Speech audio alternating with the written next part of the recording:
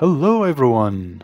In this video I'm going to show you how you can create hand-drawn animation in Procreate Dreams, and I'm going to be using this cauldron Halloweenish exercise for this demo. Here's my Procreate scene.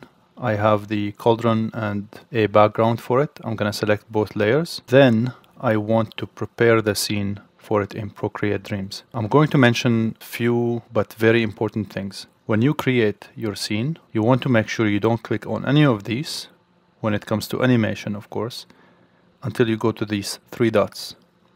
And you want to specify the frame rate, 12 frames per second. Then I'm going to go with draw. Don't go to empty, because when you click on draw, the setup is going to be ideal because it's going to set a track for you and it's going to have you started on a layer. Now that I have the scene set up here, I want to introduce you to a couple of things that I want to make sure that you are fully aware of. The first one is the time code here. If you click on it, you will see onion skin, which is going to allow you to see the first, second, third, fourth, or maybe fifth, depending on the setup in different softwares. So if you're on this frame, let's say the ball bounces from this frame to this frame here, and it bounces off.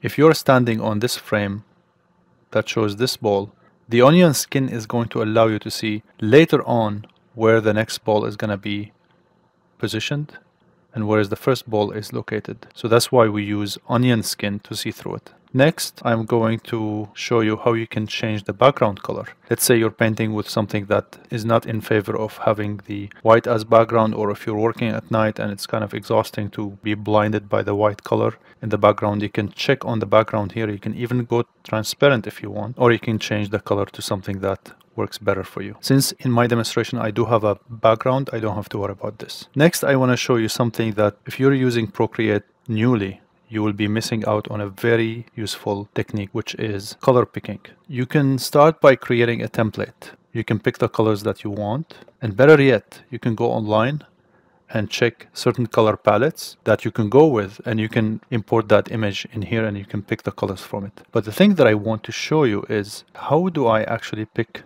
the color. You have a palette here and you want to pick a color that works for certain drawings. Well, you click and hold with your finger, and now you're gonna see that circle, and now you can see how it picks the colors for you. Alright, moving on next to Procreate. Now that I do have those two frames selected, you click and hold, and then you snap quickly. You can either swipe up or you can click the home button, and then you can go and click with your finger on Procreate Dreams, and here they are. If you have multiple layers, it's gonna put them in a sequence instead of together for some reason. Alright, what I want here is to change the scale. So for this example, what I aim to do is to create smoke coming out of that cauldron and then animate that straight forward. I'm going to also create a base of that smoke, so it would consistently be covered here, so we don't lose that magical touch. And then I can, on a separate layer, animate the smoke coming down. So before I continue, I want to mention another very important tool in Procreate. If you click and hold two fingers, or if you tap two fingers, it would undo. Three fingers would redo.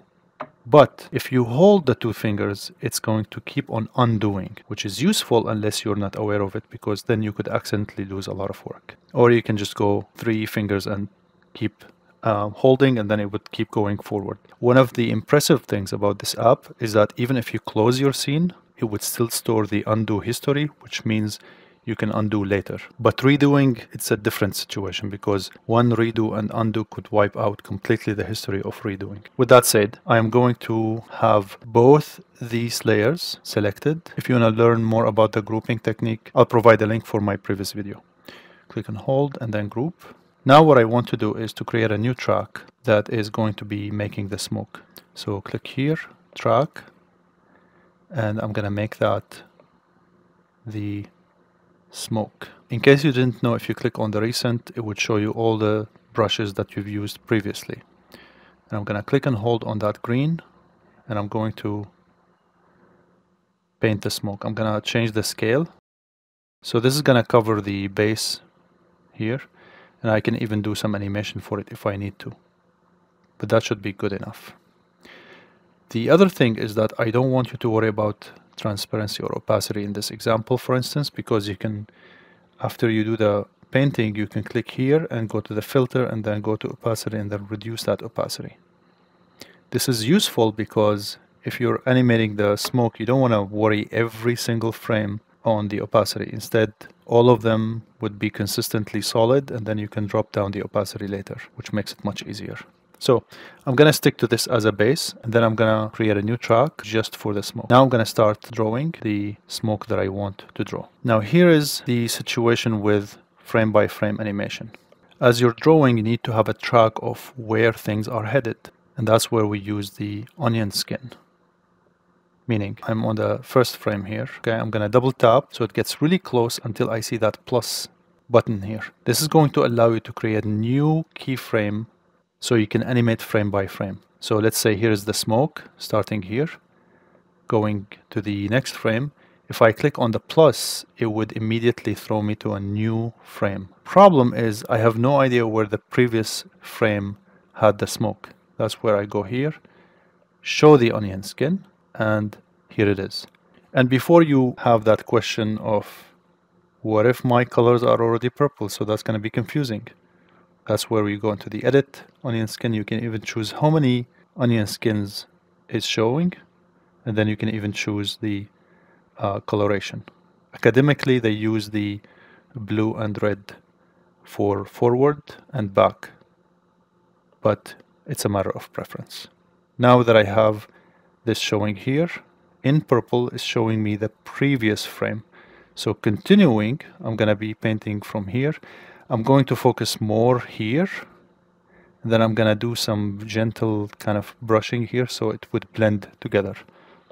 Going to the next frame, same thing, blending, and then focusing on this area here and here. And let's say I want to make it kind of expand and expand more.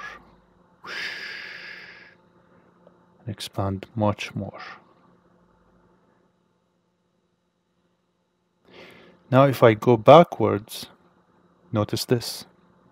Yellow is the color for forward and purple is backward.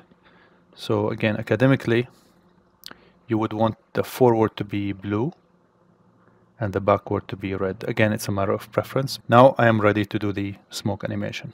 So color here, double tap until I see that. And lastly, before I leave you with a time lapse or sped up video, see this dash here? If you click and hold and move it down, that's going to take you to the flip book, which is going to make that process kind of easier, or at least simpler, or you can sort of focus. As you can see, the X disappears eventually. So you tap here and then close it. One more thing. If you tap 4 fingers,